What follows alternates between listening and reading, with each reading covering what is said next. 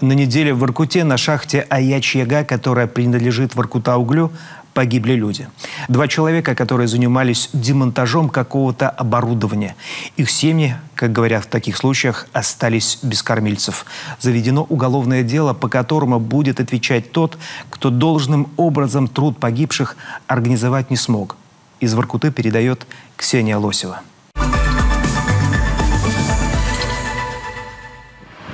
Статистика в таких случаях всегда красноречива. На дорогах Коми, в пожарах от бытовых отравлений погибают значительно чаще. И сравнивать здесь нельзя. 2 жертвы на производстве, что называется, бывает.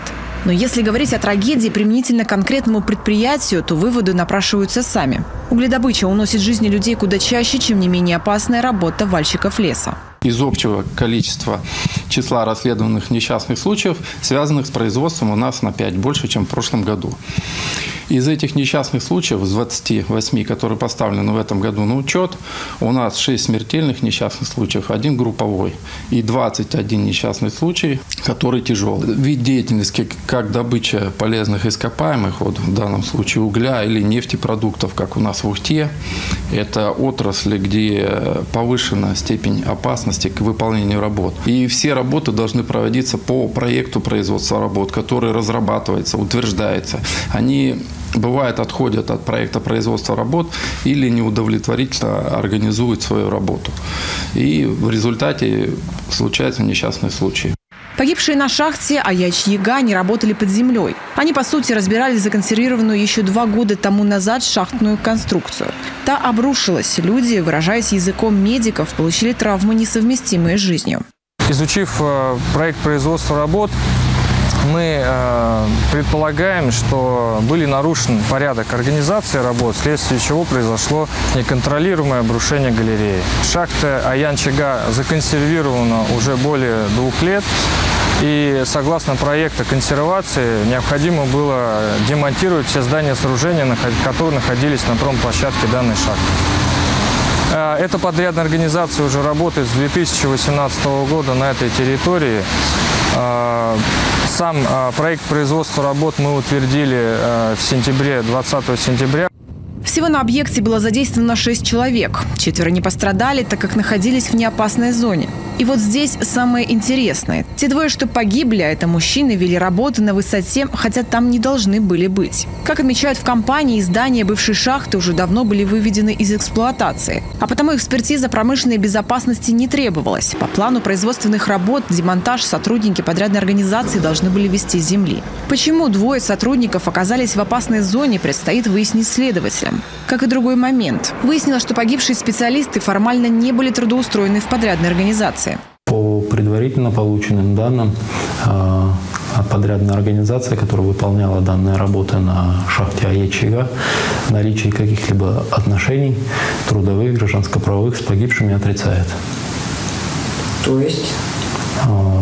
То есть ссылается на то, что они могли быть привлечены кем-то другим для выполнения этих работ, в частности, бригадиром. Воркута – место точно не приспособленное для жизни людей. Так написал известный блогер Илья Варламов, который волею судьбы оказался в день трагедии в Заполярье.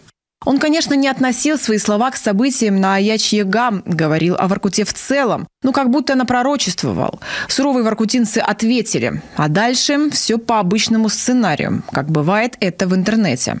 Варламов и на скорби, да, сделал как бы упрек. Упрек кому вообще? Упрек трудным временам, войне. Упрек тому, что вот была такая беда, да, в СССР, когда в изоляции были вынуждены там строить бегом, да, железную дорогу.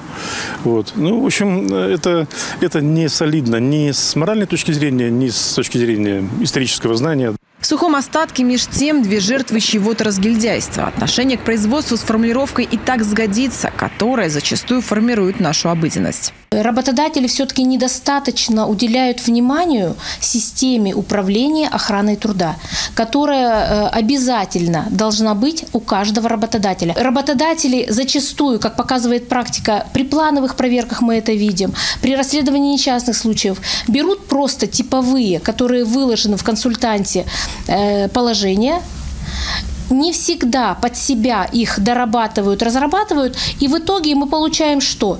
Что риски не рассчитаны, что работники даже не знают, что если последний случай взять, что при разборе галереи, какие риски на их рабочих местах могут их подстерегать. И вот что еще важно. Погибшие на шахте Аяч-Яга официально не были устроены. А это значит, что их семьям придется годами судиться за право на посмертные компенсационные выплаты по федеральному законодательству и отраслевому соглашению.